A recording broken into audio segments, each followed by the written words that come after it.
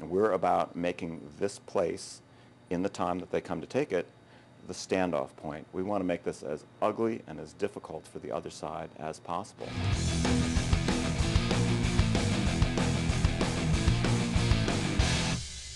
Should the government be able to tear down homes and businesses and put a basketball stadium in their place? That's what New York is doing right now in Brooklyn. It's really about community, you know, it's about community and it's about art. And it's about embracing the concept of an old saloon.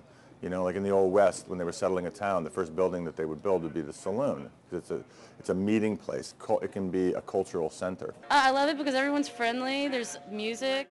Esquire magazine, one of the best bars in America, Time Out said Freddy's is perhaps the ultimate saloon experience. I like coming here because of the environment and because of the people. Village Voice, best bar in Brooklyn. Village Voice, best videos in a bar. There's awesome beers. The bartenders are so sweet. Our friends, we met here, and they've remained our friends for, you know, God, we've been here 12 years now. You can feel it when you first walk in the door. There's just like a power, there's an energy, there's a warmth.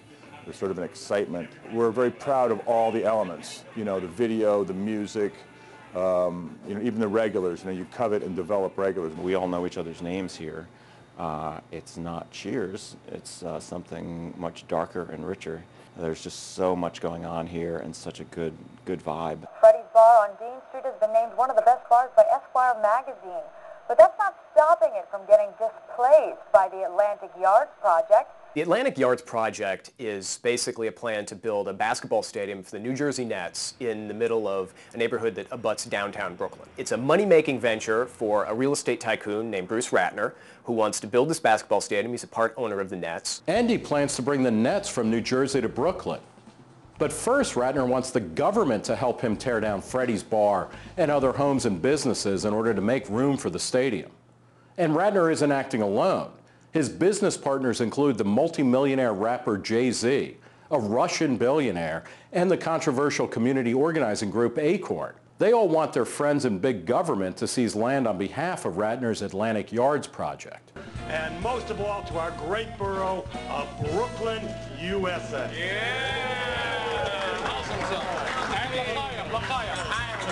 The New York State and the federal constitutions allow for eminent domain takings for what's called a public use. So what we have here is a classic case of eminent domain abuse. This is not a public project. This is not a road. It's not a highway. It's not a bridge. This is a basketball stadium for a private team. It's a private enterprise. They're going to sell tickets. The public can't just walk in the door. You got to buy tickets. I am in favor of development. I live in New York City. We wouldn't have a New York City if it wasn't for development.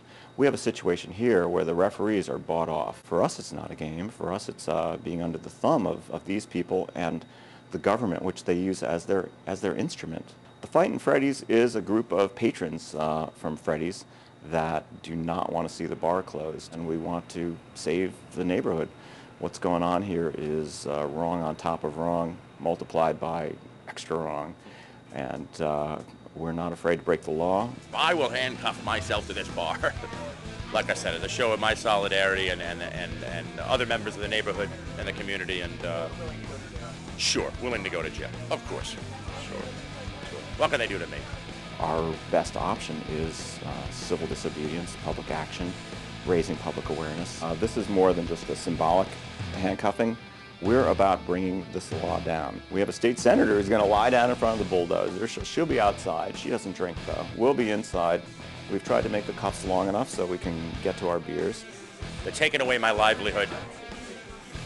The rest doesn't matter, you know.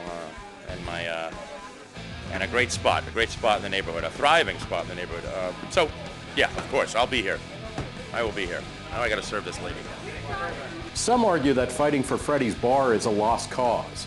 Don't tell that to Donald, Matthew, and Steve. The Atlantic Yards project isn't a legitimate public use. It's a land grab.